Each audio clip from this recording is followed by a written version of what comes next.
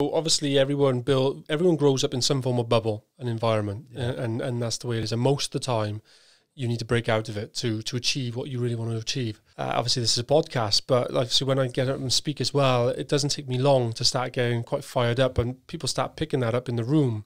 We are lucky that we can choose what we want to do in this life. You know, we're not getting drafted into war. It's that saying, isn't it? If you're the smartest person in the room, you need to get out of the room. You know, you need to be in a room where you're not the smartest person, and you're learning and being inspired by other people. Well, yeah. Dorian, thanks for coming in, mate. Pleasure. Thank you for having me. I appreciate it. But I met you, well, I didn't meet you personally, but I seen you at Dee's 5D event in Cardiff. I thought to myself, you're a great speaker up on stage.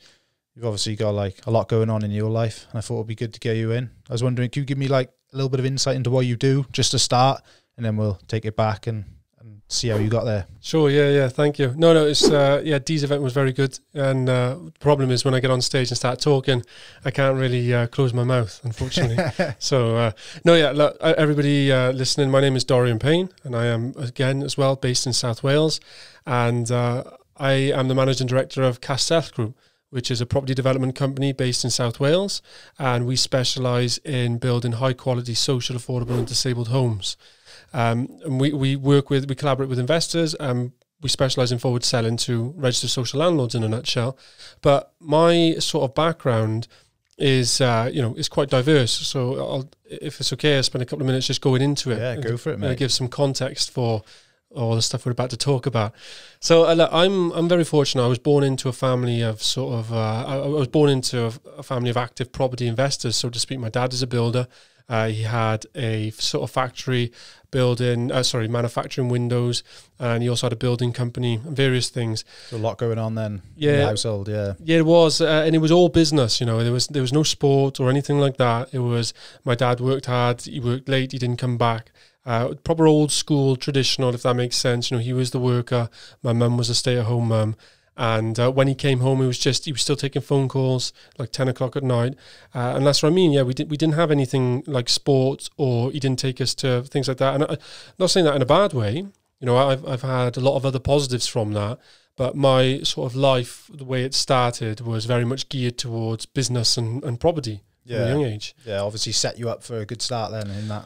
Well, yeah, it can do, but it was definitely an opportunity that I had to seize, if that makes sense. So, like, I was probably destined to be an electrician. You know, my dad and mum became accidental landlords. They bought a property, didn't like it, bought another one, and it kind of started like that. And then, sort of, my dad with his building team started doing them up, keeping them, refinancing them, and my mum just instinctively, and my mum would then deal with renting them out.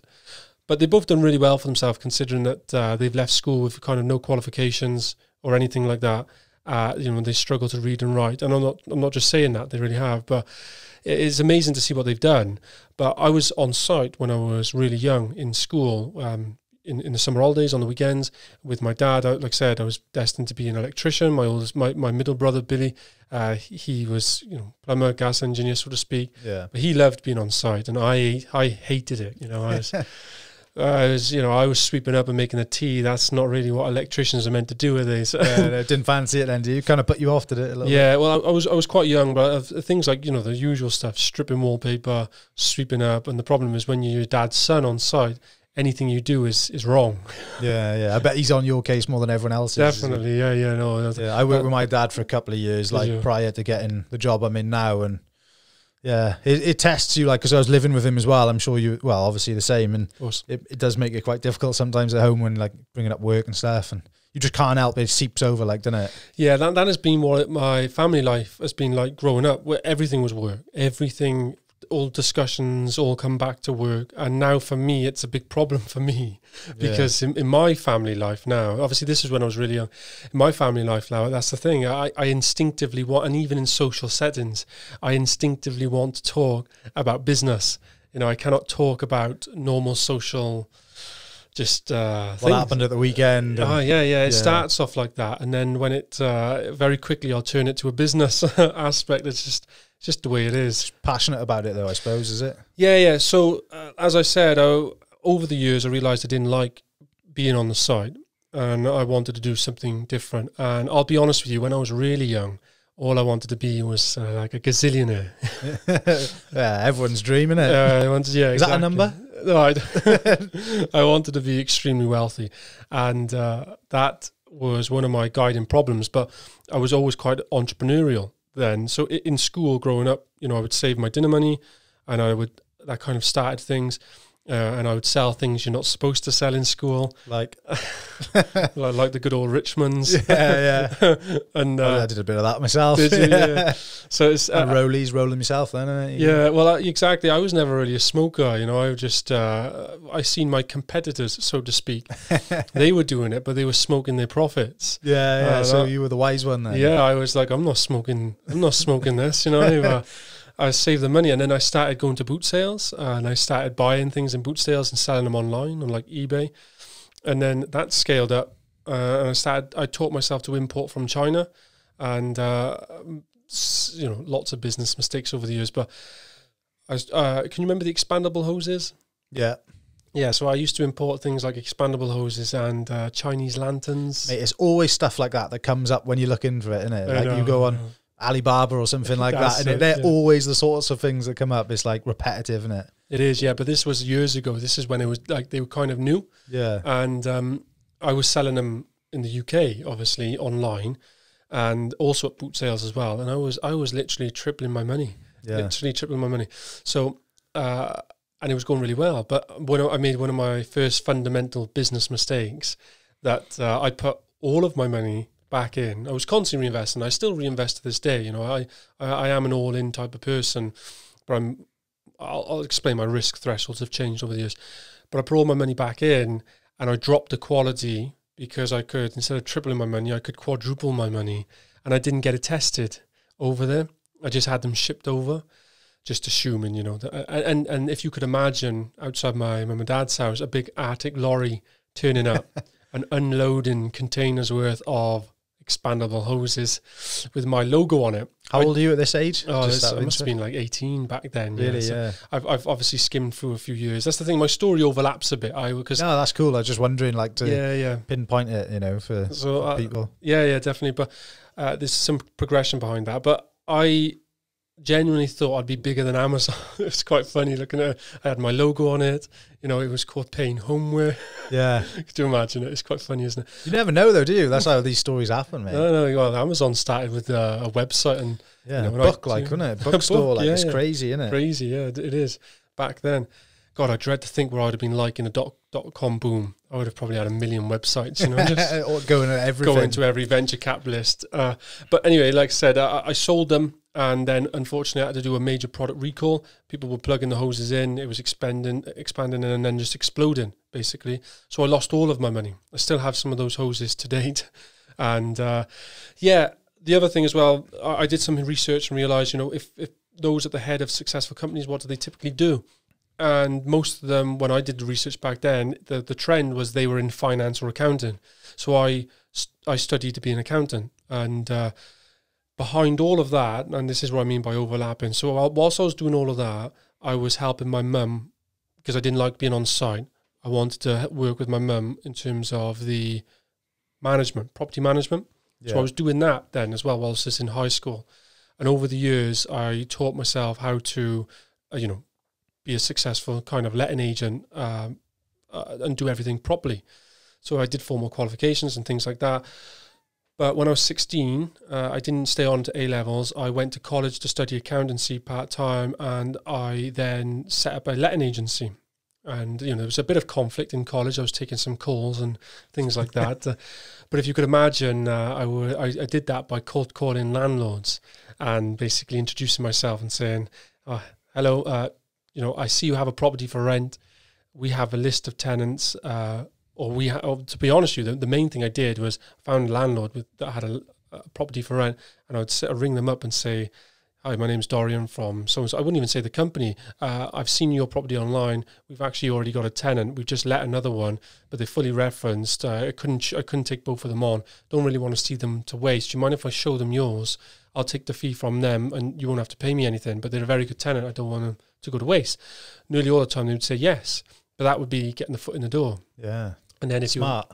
Well, It's bending the rules a bit, because bending the truth a bit. If you imagine then you were the landlord stood outside your property and all of a sudden you hear a 50cc moped turn around the corner with L plates. And did you tuck that like down the road a little bit and walk out? No, I'd pull up with it and the camera strapped around my shoulder. Yeah. And I'd turn up and say, "Oh, I'm very sorry, the tenant's just cancelled. They found somewhere." However, I literally have another one. I just need to take these photos and send it to them. Is that okay? I was already there. They already opened up. So they'd always say yes. Took the photos, sent it to a list of tenants that luckily already had, because we were already involved in renting properties. And that is literally how it started in a nutshell. Fair play. That's taking the initiative there, isn't it, really, and just rolling with it. But yeah, and not being afraid of rejection and like I've always suffered with age discrimination and stuff, but it's just the way it is, you know. You've got to. Did like your mum and dad, were they part of this? Did they know what was going on? They knew what was going on, but they've always been in a nice way cynical, you know, in terms of. My mum and dad are very good now at what they do, but they stick to what they do. You know, there's no need to change what they do, and they're kind of lifestyle landlords, and they're still buying things. And I'm still heavily involved in the portfolio, mainly on the financial side, raising money and things like that for when they need it. But they weren't involved in that. That was pretty much me. But over the years, then I became a qualified accountant. I scaled the business into an estate agency. And I scaled that into a residential finance and commercial brokerage, obviously taking on staff, employing people, learning lessons along the way. Sold my business to a local competitor. I made loads of mistakes through that business. You know, it wasn't as successful as it should have been, but invaluable lessons. How old are you now? If you don't know? 26. 26. Yes. So like, there's no excuses really, is there? Like, it's mad, isn't it? You are where you are at your age is obviously.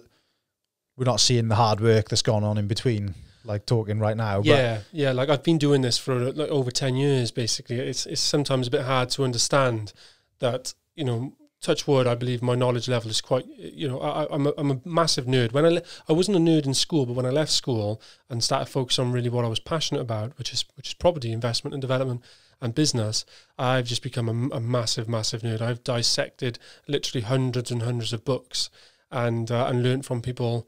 But yeah, there's been a tremendous amount of work that's gone into it. It's not just happened. Did your parents like always back you in everything you were doing? Was there always like support there, or was there? Because I know like a lot of people, they may get put off by their parents or whatever because they'd be like, "Oh, I don't know, that's risky," or you know, was there that going on? Or? Yeah, no. Again, and I mean this in a nice way. My parents were exactly the same. Every time I was going to do something new or do things new, they basically told me I shouldn't.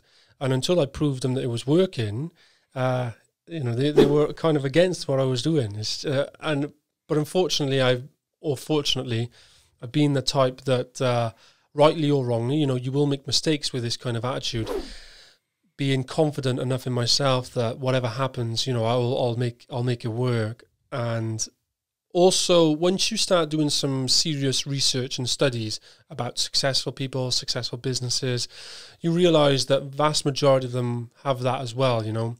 And my one advice to anybody listening is, it's okay to seek advice from relatives and friends and other people. However, there is a clear difference between like general advice and pure wisdom, and mainly stems from if somebody's already done what you're trying to do, then that's generally wisdom. But if someone's not done what you're trying to do or not interested in doing what you're trying to do, it's just general advice based on their own personal beliefs, really. And that is massive because my parents haven't done those types of businesses, you know, they haven't. Yeah. And I learned a lot from them in terms of property investment, although again, they didn't know the theory behind it. They were doing everything instinctively, which is phenomenal considering what they've done. But I've been exposed and I've been in bank meetings, you know, I've been in lots and lots of meetings and property purchases from residential, semi-commercial, commercial, industrial land over the years. But I'm just like a massive sponge, like the sponge you can see behind me now, you know, it's absorbing the sound. Well, that's me just absorbing the sound and trying to take it in and do something. That's good, mate. I think, you know, there's a lot of people, like you see, it's so easy. Like you said, I think when people are just telling you can't do something, a lot of the time that's just like them telling themselves they couldn't do it. Yeah. And they're just bouncing it onto you because they're afraid. They think about themselves doing it instantly. When you say I'm going to do this, they think, that wouldn't work for me. That's not going to work for you. And they want to put their fears onto you, don't they? Massively. And unfortunately, like I said, the vast majority of people in society, they have inherent beliefs already. And most of the time, the beliefs, they don't even know their beliefs. It's just the way people are brought up. It's just what they've been exposed to, and also what's important to them in life. And yeah, those beliefs, when anybody talks to them about an idea or a decision, it's their beliefs come out. And I'll give you a prime example. So considering now, like I've told you about my sort of family background, my parents and what I've been involved in, they, on paper are successful. And I, as an experiment to my brother, wrote down a list of businesses, 100 businesses, right? Business ideas. And each business itself is a multi-million, some billion, multi-billion industries. And my dad was sat there, my brother was sat to the right of him. And I said to him, look, I'm going into business. I want you to be serious with me, because my dad's never serious with me. I said, but I'm gonna talk to you. I'm gonna just say these businesses, right? And I just want you to say to me if you think it's a good idea or not. I went through the 100 businesses. Property investment was in it, and this is what they do. And he said no to every single one of them. Really? Yeah. Yeah, definitely, yeah. But what were some of them? Like, have you got any of them on the top of your head? Well, literally, if you look around you, there's a multi-million industry in nearly everything. In everything you look around, clothing, what you're wearing now, AV equipment, what we're using. And, property investment, of course, that's a multi-billion industry. Yeah. And I just had a whole list of everything, stuff I was already doing, finance brokerage, estate agency, even stuff that he was doing before, window factory, building company. But yeah, he said no to every single one of them. Did he give you a reason why? He gave me these reasons, but it all comes down to the fact that now in his stage of life, if he did something like that, where it took a risk, he's built up something valuable and successful, inherently now he's got this fear of loss. Yeah. And that comes across in decisions then they make. But that is like it, whoever's listening, whoever they speak to in life about anything, one of the best things that's happened to me, and I read it in a book, was that, you need to understand or try to get a glimpse of why they're saying what they're saying. They're giving you advice, but then you've got to see where they are in their life, what they've done, what's important to them, and lots of different things. What if they've done anything relevant or interested in doing it. Yeah, that's kind of why I'm doing this, to be honest with you. It's kind of like getting people in here to share their stories, their experiences, their real life, and then hopefully the people listening can see. And like, I think being around people like yourself, like people who are successful, like UFC fighters, stuff like that, you get something from the way they speak that can inspire you to go and do it yourself. Because if there's people out there doing it, it can be done, can't it, at the end of the day? And massively, it's who you surround yourself with that makes a lot of difference to what you believe is possible for you. Yeah. How did you then break out of, like, because you kind of are your environment to a certain degree, aren't you? How did you then break out and have that confidence in yourself? Yeah, so obviously everyone grows up in some form of bubble, an environment, and that's the way it is. And most of the time, you need to break out of it to achieve what you really want to achieve. But it starts right there. Most people don't actually know what they want. They know they want something different, but they don't actually know what they want. Now, I'm very lucky and fortunate that I've actually always known what I want. It's changed. Gazillionaire. Well, yeah, that's changed. So I was more focused then on making money, right? Money was the most important thing. But I can safely say now, hand on heart, that now I've actually fallen completely in love with the process. And money is a byproduct now of trying to strive to be the very best at what I do. That is literally what now drives me. Is I don't do what I do anymore for the money, so to speak. If you check my team, I'm one of the lowest paid members of my team. But I'm not. I like doing the deals. I like watching the business grow. I like achieving goals, and I like striving for things that people have said is not possible. I like, in terms of my story, a second. I kind of ended it at that stage where I said about obviously the family business and the other business I was in, but I broke out and I started working with investors.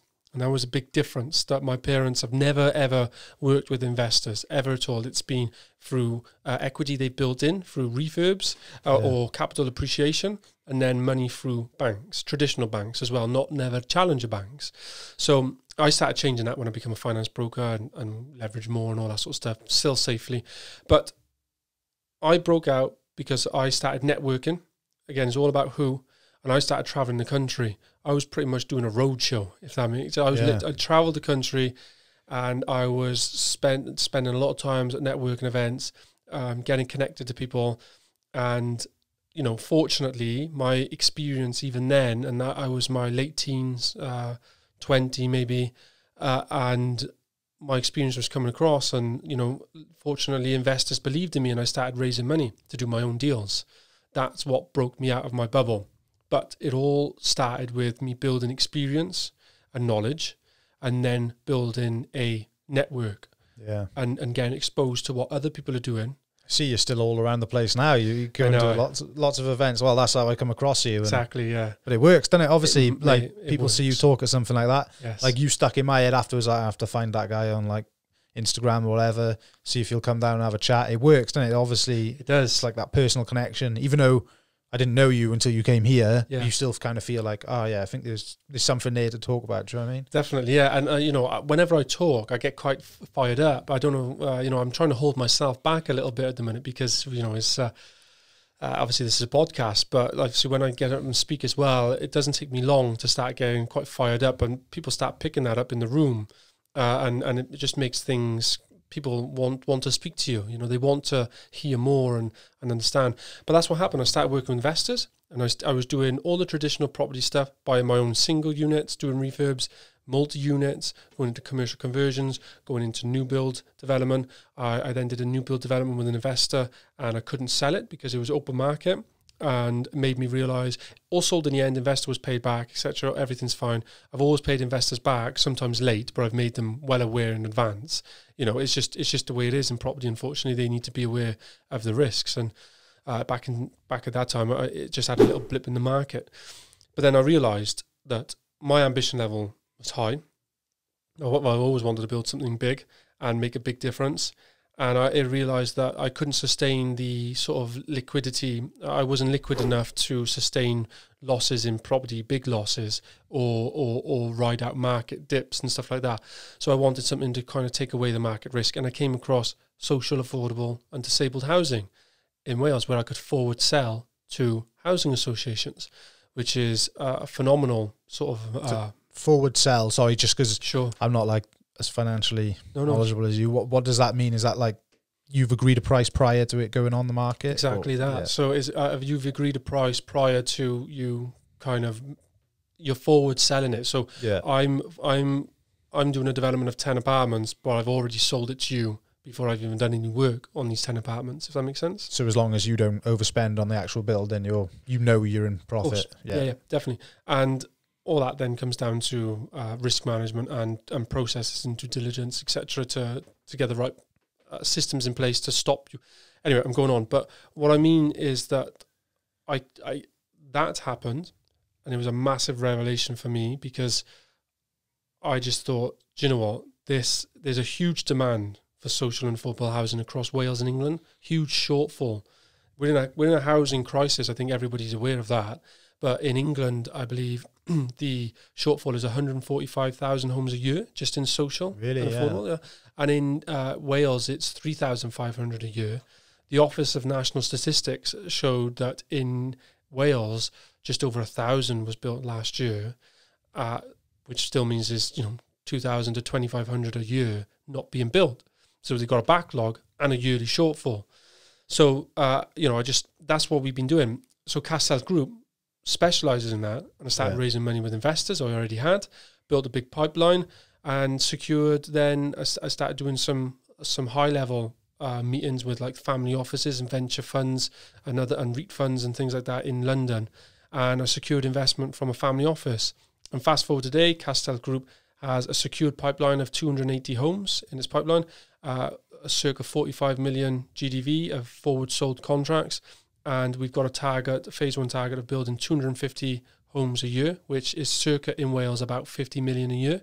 we've got the financial infrastructure to get there now, and we've got a fantastic team. Our team's growing rapidly, so it's very exciting time. Very exciting time. Yeah, it sounds exciting, mate. Yeah. You threw a lot of numbers out there, like so. Oh, sure. I'm sorry. No, that's okay. But for like you personally, what does that do for you? Like, is that, or do you keep it in the company? So I'm a massive reinvestor, yeah. So like I said, I've sold a portion of the company, and I've sold 10% of the company. I own 90%, and I'm literally in legals right now, selling another 10% to the same family office. So I will own 80%. They will own 20%, but we will have a very strong financial footing to help us, facilitate that level of growth. Yeah. And but I'm still a massive. In terms of the numbers, so like I said, the gross development value of those, so the sale prices are circa 45 million, but that's total, that's not yearly. We're set to sort of turn over 10 million this financial year, we're officially breaking 10 million this financial year, which is obviously a phenomenal achievement for us. Yeah, 100%. We've still got a lot to do, but like I said, our phase 1 goal is to get into this 250 homes a year, high quality homes as well. And everything we build is a minimum EPCA, which is energy performance rating, so classed as sustainable, obviously, for the environment. And yeah, look, it's very exciting. All I can think of is what reinvestment I can do into the company to grow it even more. There's so much opportunity and potential, and I just really want to be the very best at what we do.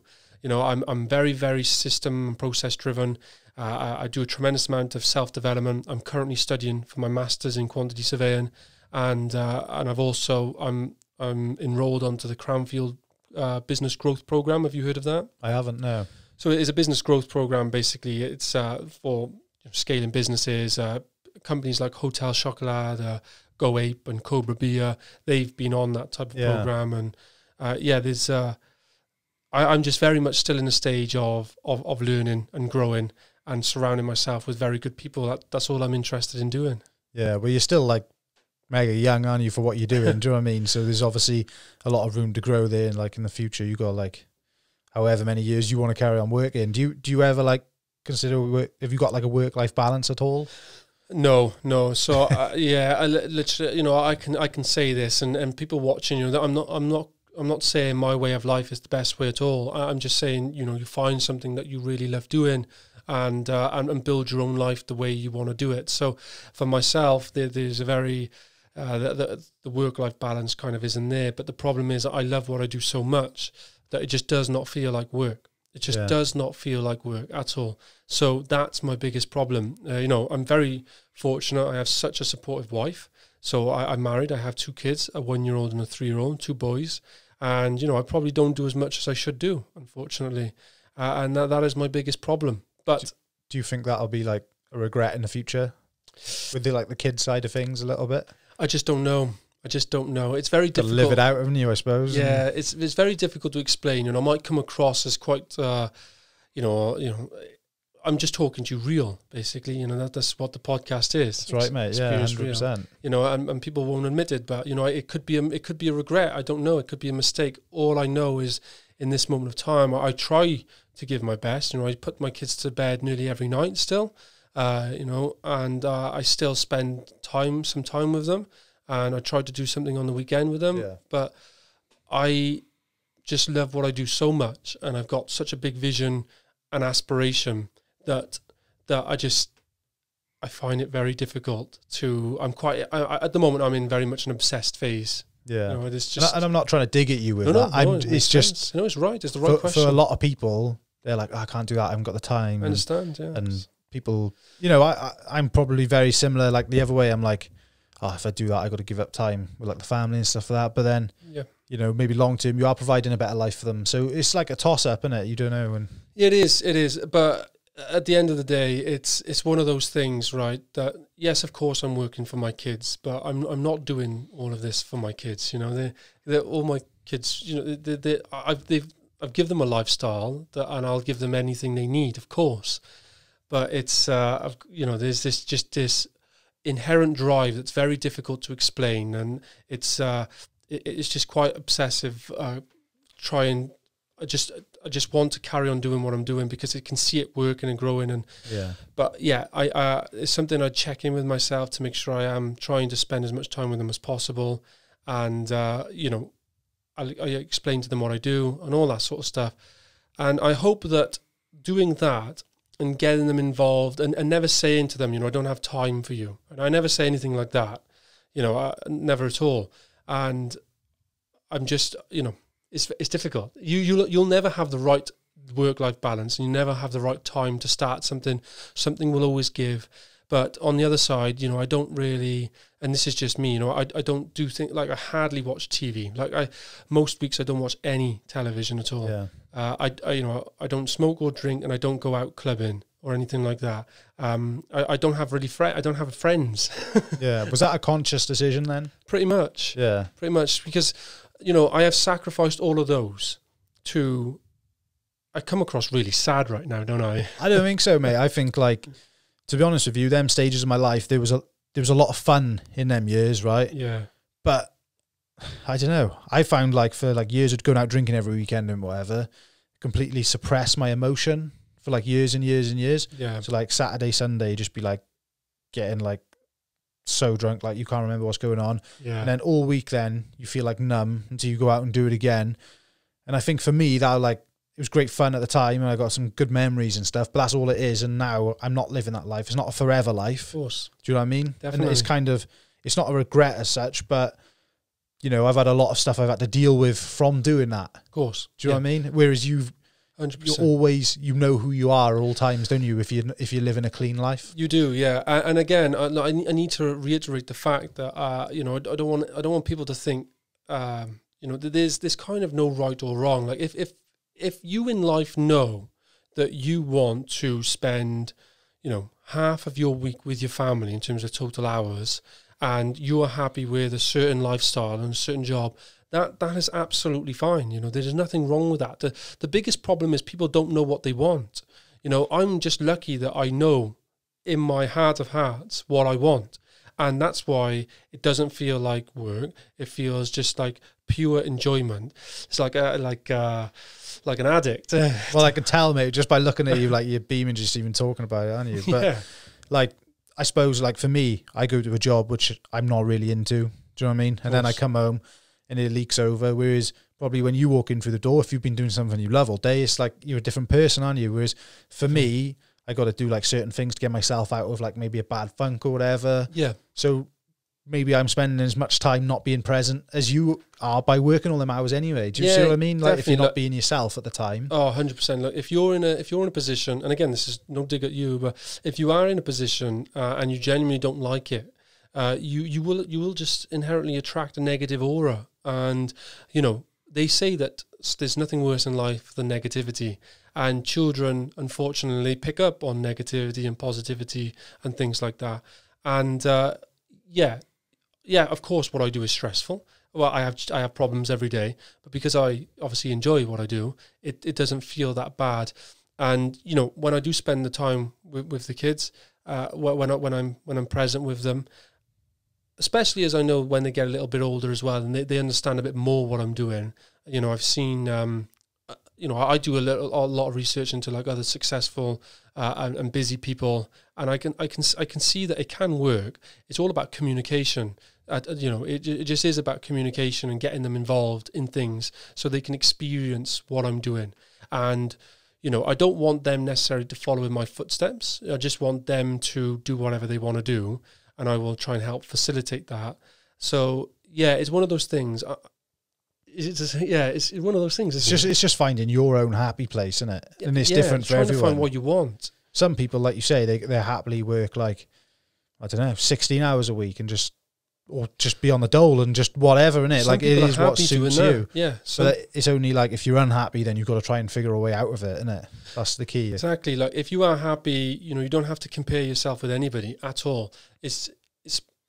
We are lucky that we can choose what we want to do in this life. You know, we're not getting drafted into war. We're not getting our rights stripped away from us. I don't. Well, I don't. Sorry. Yeah, I'm not going to get into controversial things. But sorry, I didn't mean. I just meant like, you know, we're not getting dragged away type of thing and locked in a cage. But what I mean is that we are quite lucky that we can choose what we want to do, and this is the thing. But everyone says to me, even the same, like with property development, how to get started in property development. The first thing I would say is you need to really understand what it is you're trying to get out of it, and not necessarily money. I can safely say, hand on the table right now, I am not doing what I'm doing for money anymore. It's could you stop right now and live like a comfortable life? Well, if I liquidated everything that I've actually invested in, I'm quite cash poor. You know, I constantly reinvest. It's you know, obviously there's a phase in my life where I'm gonna turn that back down, but I've got a proper, you know, risk matrix, and, you know, I look at all my systemic risks, my systematic risks, my unsystematic risks. I try to put mitigating measures in place and all that sort of stuff. But ultimately, if you want to scale, you need to reinvest. You need to reinvest if you want to scale and make something, you know, meaningful. Especially right now, like, unless your money's in something that moves with the market, you're on a loss straight away, aren't you? Because, like, I know they talk about inflation being like, was it 4 or 5%, but everything is going up of course. A lot more than that, and you're never going to get that just having it sat in the bank. So if you earn a load of money and checked it in the bank, you're losing money straight away. So you are losing money if it's in the bank, definitely, you are, It's just a fact, isn't it? At the moment, yeah. Like, so I see, like, I was speaking to like a relative the other day, and they're like, I got this money from someone passing or whatever, I'm just going to leave it in the bank. Like, in 10 years, it's going to be worthless. Not worthless, but, well, we're going that way, man. We're going that way, turning into Zimbabwe. But the problem you got is that, unfortunately, we touched on this before the podcast, the education system, the natural education system, is very much geared towards the Industrial Revolution. Well, we've kind of passed that. You know, the education system was brought in, like the mainstream education system was brought in to get, you know, people into industry, you know, become a capable worker, and the syllabus hasn't really changed that much. Like, I cannot believe that they still do not have any real lessons on in just state schools on money. Even if it was like the difference between renting and buying a house, the difference between good debt and bad debt. Yeah, you know? Just like how to live your life, what's your expenses, like expense forms and stuff. Like, to be fair, we did do them actually. Like, the one year I did like a college course, and then there was like an hour spare. And one of the teachers went through that, but that was just completely ad hoc. Like, there was no plans for that It's just what he wanted to do, or that teacher wanted to do. That was like invaluable, I think, for like different decisions in life. Definitely. They should literally have something like a lesson called life skills. 100%. They literally need to introduce something called life skills. And in that, it's money, how to handle money, how to budget, how to not live above your means, how to set money aside for any day, how to invest. And obviously you have an actual investment class as well on things like that. Even down to like communication, relationships, all them sorts of things. Because, you know, I don't know, I bet you wouldn't get, you're quite like you know, you're easy to talk to. You're a good communicator. Thanks. You know what you're saying. But like, if you weren't, I bet you wouldn't have got half the deals you've had done, would you? Unfortunately not. Yes, you're right. So, and I don't mean this in a bad way whatsoever, but to succeed in life, you need to become a salesperson. And what I mean by that is you need to sell yourself to the person you're speaking to. You know, you do need to have a pleasing personality. People need to want to speak to you. And there's lots of different things, actually. It's actually quite scientific. And I've actually done studies in it as well. You know, Dale Carnegie's book, How to Win Friends and Influence People. Have you read that? No, I haven't. Yeah, no. So you know, that's like 100 years old or something. But you know, I've read that several times, and negotiating books and sales books. And it doesn't matter what people say. By the time you pick up a book and finish it, you're a different person at the end of it. And I have literally read a lot, but I've also put a lot into action, and I've tried to be aware of my personality and how to speak to people and deal with people. Obviously, I'm not always going to get it right, but it amazes me to think that most people in life don't do any sort of research or study on it because it doesn't get taught to them. But you're right; it's the biggest skill. The biggest skill. Like, I've raised millions of pounds, right? And it's not been on my past experience. It's been on them believing in me.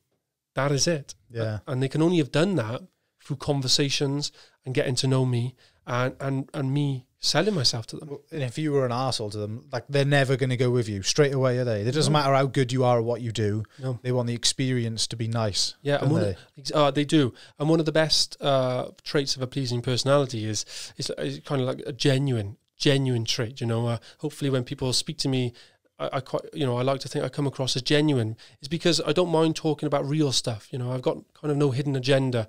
I don't think I'm the greatest. I've still got lots to learn, and I will happily learn off you as anybody else listening to this type of thing. Yeah. You know, because it's just the way it is. Everyone brings something different to the table, though, as well, don't they? Yeah, definitely. Like, you don't have to have, like, you could have money, you could have skills. You know, there's a million different things you could have that could offer something different. Like, you know, there could be a homeless person on the street who knows something that you don't. Like, it's just a fact. And we can't be stupid enough to think that you can't class yourself above someone because of a certain thing you own. Like, at the end of the day, we come into this life with nothing and we leave with nothing at the end of it, and it's all about what happens in between. Definitely, and that's why it comes back to the fact, you know, I'm not doing what I'm doing for money anymore. You know, because I'm well aware that it's not gonna go with me, and after a certain level, it doesn't really change people's lives, and that's why I want to be careful as well as my kids grow up. But I also know that my level of aspiration is going to, as a byproduct, generate significant sums of money, life-changing sums of money. But I'm not really focused on that. You know, what I want to do with that when it gets to that point, like, one of my end goals of life is I want to be a professional investor. You know, I want to invest in good people and good ideas, but more so the people. You know, I already know as an investor, I am more concerned about the person, the individual, than I am about the idea or business model they're in. Because if you look around you, like I said, there's a multi-million-pound business in nearly anything that you see, TVs, you know, technology. It's just their belief in themselves, isn't it? A lot of it. Even tables. You know, there's multi-million-pound business in just selling tables. Yeah. Everything is about the person. It's about the person. Yeah, I know. I got, like, so many friends. Since I started doing this, like, and you know, it's not a big podcast or anything like that, but I got, like, grand visions of what it could be. I think at the end of the day, a conversation is a conversation. Like, it's attractive to some people. It's just getting it out there. Yeah. But, like, a lot of people, I speak to a lot of people and they're like, oh, I want to do this, but I can't because of this. I'm just like, just do it. Like, it doesn't matter, does it? Just do it. Like, you've got to take the shot and just believe in yourself, because that's a lot of it. And I'm exactly the same for it. Until I started doing this, like, my belief system was like, oh, you're not worthy of this. Do you know what I mean? You don't deserve to get that. Yeah. And that translates to everything you do in life then, and everyone can see you like that. Whereas if you just go, I can do that, bang. Yeah. And it's so good that you've touched on that, because obviously there's going to be people listening who feel the same.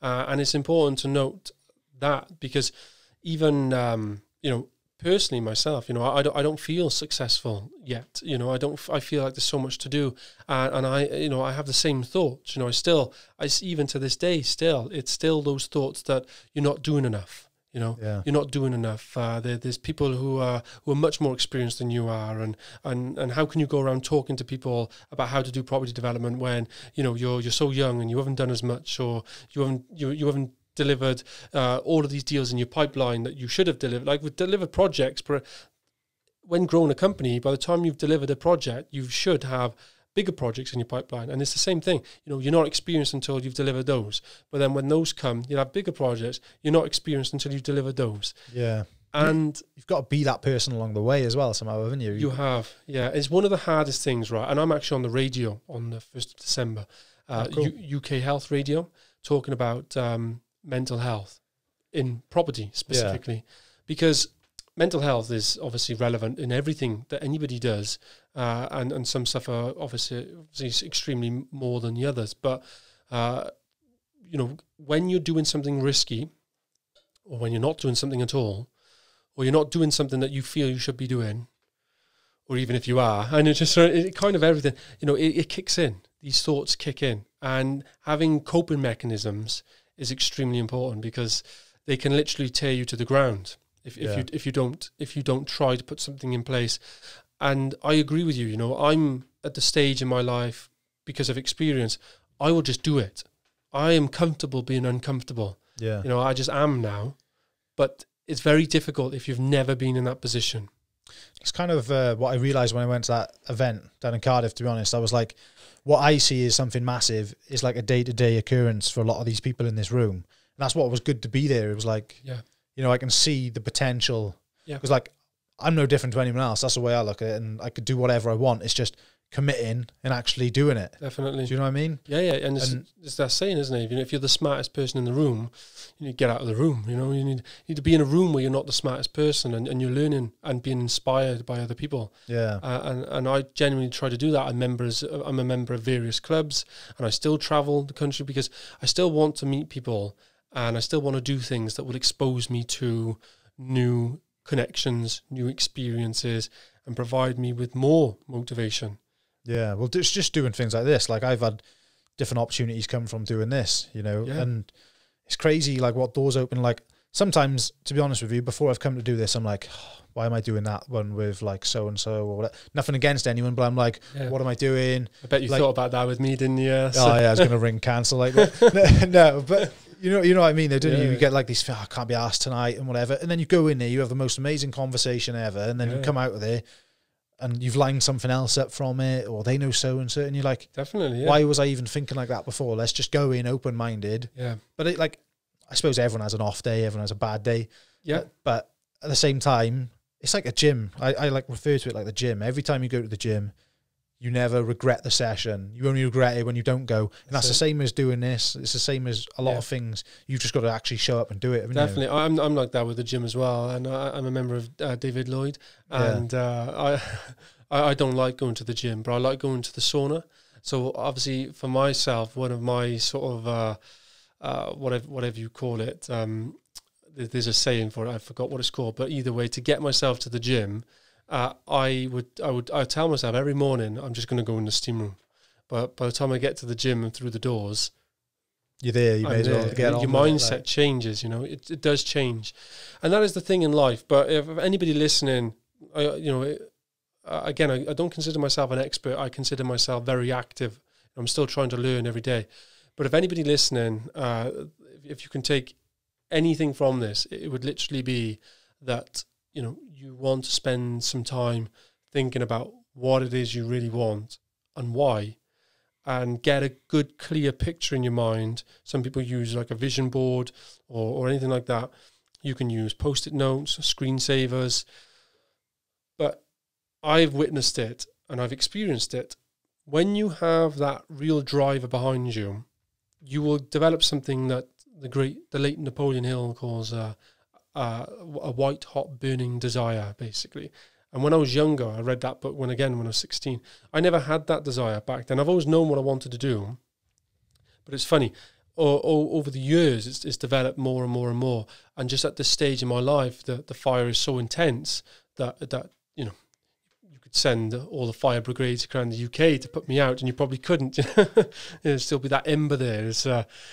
But that is just the way it is. But if you can find something that, or if you find your reason why, or what it is you really want, and just focus on it as well. The other thing is try not to do too much. That we live in an information age. You can get drowned in information and choices and decisions because everything is instant nowadays for us. Yeah, but conflicting too. Then sometimes, isn't it? Very much so. You can't like, you need to be like kind of like a point to get where you're going, don't you? Yeah. If you're like looking at all this, definitely, you kind of got to have the blinkers on for a certain amount of time of the day, haven't you? Otherwise, you don't get things done. You do, and like I very much appreciate that.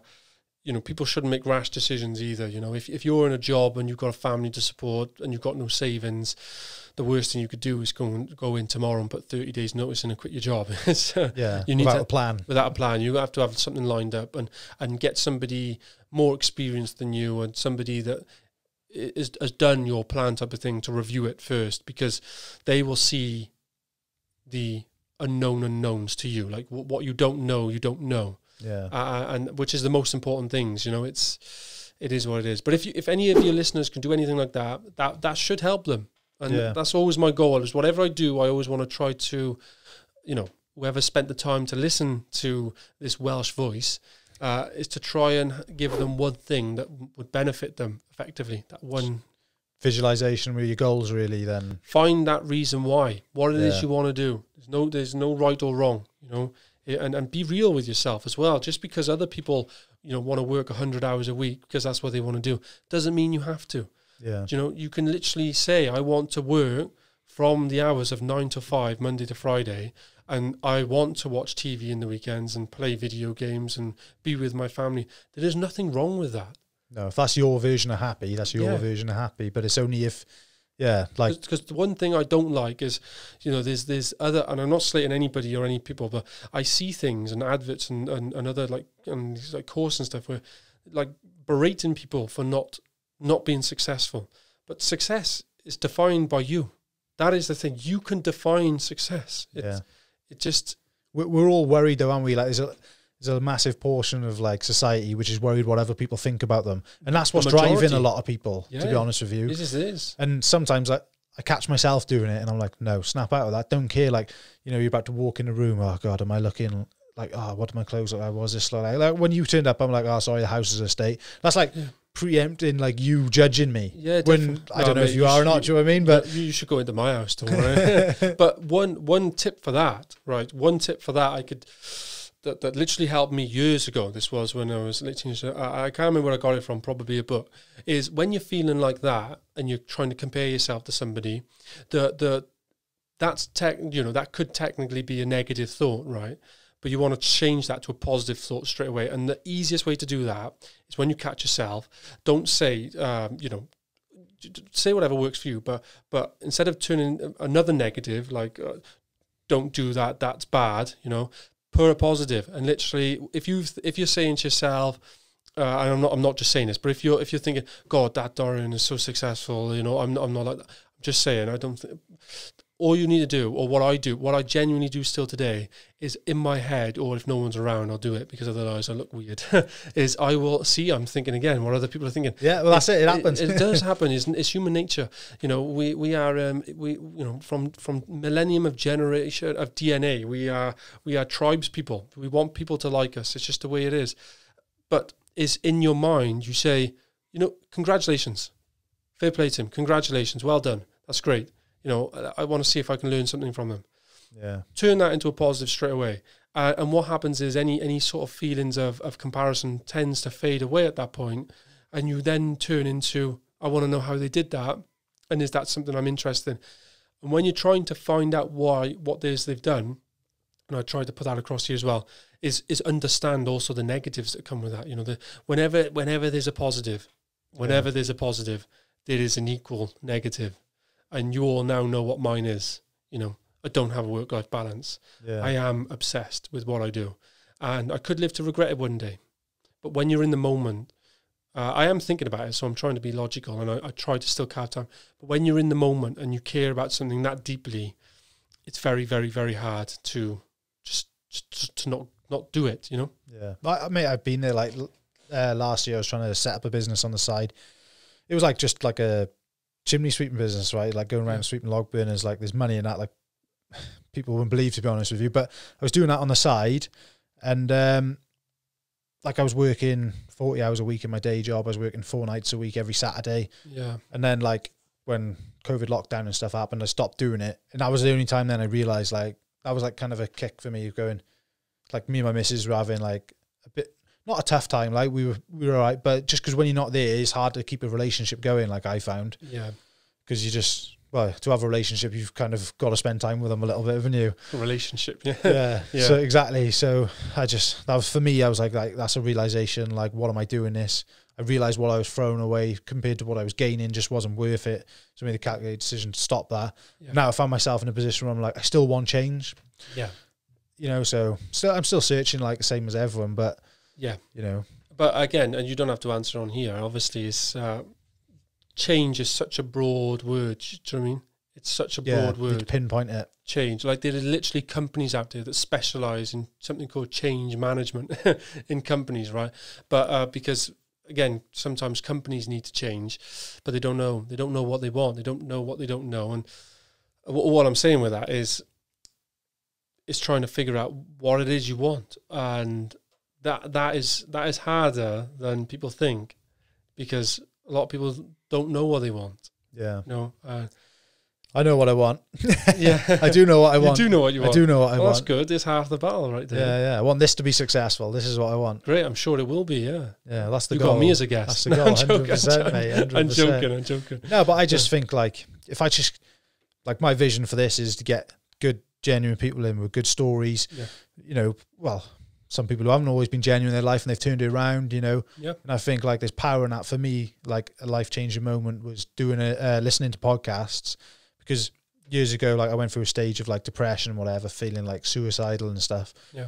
And I just couldn't get out of the rut. And then it was only listening to other people who'd done it. Yeah. So, like, on podcasts powerful. And stuff. And I was like, they've been through so much. Like, my reasons for being in that state were, like, minor compared to a lot. Yeah. Still there, all the same. And it may take a little for some people, it takes a lot for others. Yeah. But, like, listening to people tell their stories and stuff just completely changed my life. I was like, and on their coping mechanisms and stuff, you know, actually listening.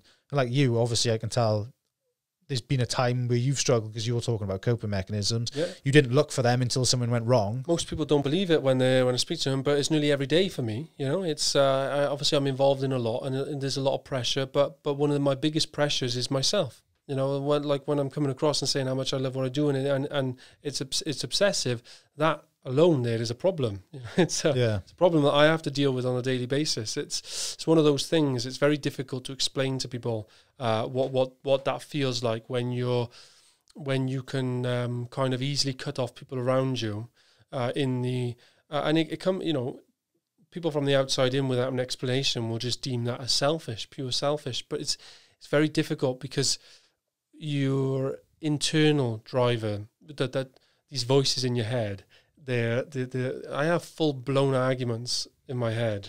Yeah. You chasing, like, it's like addiction though, isn't it?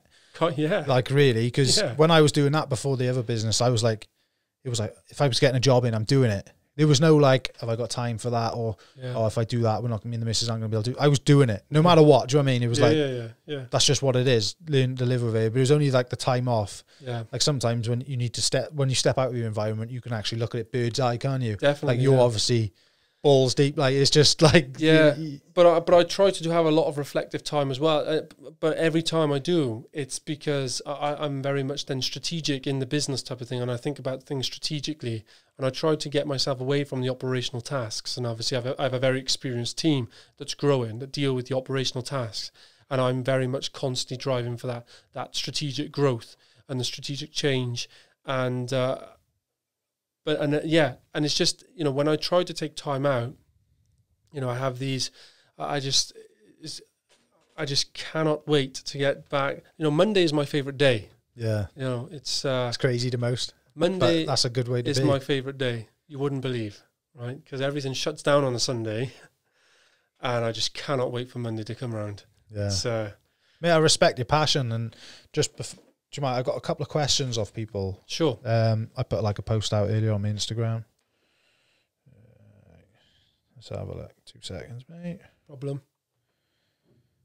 I like to get, you know, people from the community in really to ask the questions, because at the end of the day, like, I can ask what I want, but you never really know what other people are thinking. And I will say, just a shout out as well, you know, my wife is absolutely fantastic. She's bought into the vision as well. You know, she understands what I'm doing, why I'm doing it, and she is a massive support mechanism for me. And she's just like one in a billion. You just can't. That's so important, though, isn't it? Find people like that, you know. So I'm incredibly lucky. Yeah, because sometimes it's hard. If you're having friction at home all the time, like, it's going to be very difficult to keep going, isn't it? You cannot sustain it. Yeah, one thing will give, one thing will break. And my wife is, you know, she has sacrificed for me to do what I'm doing. Simple. Yeah. It is what it is, and I'm just lucky she's done that. 100%, mate. Yeah, because that's not easy to come by. But one of the questions, I don't know if this is how you do it or not, but he said, when/why is it better to purchase a portfolio via a limited company? I don't know if that's... Yeah, so they've listened to all of that. This is literally, we've gone into the real life, you know, we've gone into the deep stuff. We have, yeah. This we is just like... avoided property. And to be honest with you, I'm kind of glad, because that's, to be honest with me, it's more about what... It is about life, and it's what makes people tick over, like... I don't think the other one is like, how do you limit exposure to stamp duty in Wales? Well, that's like a very government website, get on there, innit? But yeah, that's a specific question. But to answer it though, in terms of limit your exposure to stamp duty, I mean, in terms of like things you can do, be careful, because I'm actually having discussions with Welsh land transaction tax now, the Welsh Revenue Authority, because of doing. I bought 2 properties at the same time together. One was derelict and uninhabitable, so I claimed them. Well, my tax advisors claimed them as a mixed use purchase, and I saved about 12,000 stamp duty. Anyway, they're going apes over it, so I'm dealing with that. The worst case scenario, I'll have to pay it back, which is fine. But in terms of trying to avoid, you're not going to avoid it really. So in terms of what you can do to mitigate stamp duty, it depends on the property. I mean, obviously anything under 40,000, there's no stamp duty on it anyway. If you can try and do mixed use schemes, so if they're uninhabitable and generally are, and you take photos and get a building survey as well, because the Welsh Revenue Authority will ask for that as evidence, and if you can buy multiple properties at the same time, you'll get some other form of relief as well. But ultimately, if you will end up paying it, we pay it all the time. So just factor it into your appraisal and factor it into your negotiation process, so you can genuinely buy it at the price that will support you paying that stamp duty, if that makes sense. Yeah. So that's just one tip. And what was the other question, sorry? 2 seconds, sorry. I think it was buying property via a limited company. Like, what's the benefits? Right. So again, that in terms of buying properties through a limited company, is it more beneficial than buying it through an individual person? That is actually a case-by-case basis. I would recommend you speak to a tax advisor. I'm not regulated as one, so I can't give you formal advice, but my informal opinion is that if, because we've looked at this, I've got limited companies with my portfolio in, obviously the question, you all know about section, the landlord tax, as they call it, about mortgage interest. Yeah, right. No, I don't, to be honest with you. So basically, before I can't remember when it was now, a couple of years ago, you would be able to, as a private landlord, you would be able to, if you have rent of £500, a mortgage of interest only of £200, and just say you profit of £300, you would be able to take the whole £200 off the 500 and just pay tax on the 300. Right. But if you're employed and you're a higher rate taxpayer, what they introduced now was it's what people call the landlord tax, or the capital gains, is it? No, this is a mortgage interest relief, effectively. So what they've done is they've said we're now going to take that £500, we're going to ignore that £200 from the mortgage interest thing.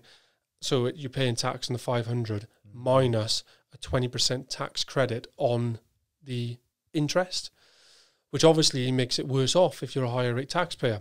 And that can cause you a big problem. If you have a portfolio like that, then you're obviously in big trouble. But if it's if your personal circumstances are which you're employed by your limited company and you're actually on a very small amount personally, and you might not actually see any benefit, because by the time you factor into your accountant's cost for a limited company, which is more, and potentially higher rate mortgage costs, because they can cost more than by a single higher interest rates on a mortgage, and it can be. It depends on the gearing and their experience and the credit and all that sort of stuff. But again, it gets quite technical, but the problem is it's case by case. It is really case by case. I genuinely know people, when you do the maths, your tax advisor will do the maths with you and also talk about your future plans. Obviously, it's recommended that if you're going to be buying more properties, then you probably want to buy them in a limited company. If you're going to keep buying and buying, because eventually it will become problematic for you. But yeah, so speak to a tax advisor. But I hope that was just a snippet of, a couple of things you should be aware of. Definitely. One more question I wanted to ask you is, like, what's your biggest mistake and how did you deal with it? Oh, I've made tons of mistakes. I have made hundreds of thousands of pounds worth of mistakes. I will still make mistakes. I'm a big fan of just learning lessons and lessons learned. Every time we do a project in our company, we do a presentation called Lessons Learned, and each part of the division needs to present their lessons learned, and then that will be tracked of how they're being implemented going forward, and so forth. But, you know, like I said, I've been involved in lots of different businesses, and I've made lots of different mistakes. I've lost all my money at one point when I was obviously younger by putting all of my money in and not and forgetting about the customer. You know, that's a big lesson. Don't forget about the customer. The other big lesson is literally don't focus on the money. You know, make money a byproduct of what you do. The other lesson as well is that you need to get great people around you. You need to employ great people and not scrimp on people. You genuinely do. You know, if you get great people to run a great system and you follow a great strategy, you will have undoubtedly a great business. And if your strategy and systems are very good and very great, you just need good people. But it's still better to have great people because they're nice to be around. You have A players around you. You know, those are literally just a few things. I've got a lot more lessons as well, but yeah, that could just go on. Yeah. We'll have to have you back, mate. We'll have to have you back. Appreciate that. When you're a gazillionaire, we'll have you back. But look, I really appreciate the time you've spent with me this evening, you know, and I really thank every single one of your listeners for also taking the time to listen to me. And I wish you, and I wish yourself, and I wish all of your viewers the very best of luck on everything that you do. Find out what it is you really want to do, and remember that you can genuinely achieve most things. It's just you've got to really want it. Yeah, no, I appreciate you coming down, mate. Honestly, it's good to spend the time. I think as well, there's some definite nuggets in there for people to take and use in their life, me included. So pleasure. I appreciate it, and yeah, we'll catch up again in the future. Cheers, Thank you. Thank you. Cheers, now. Awesome. Bye, mate.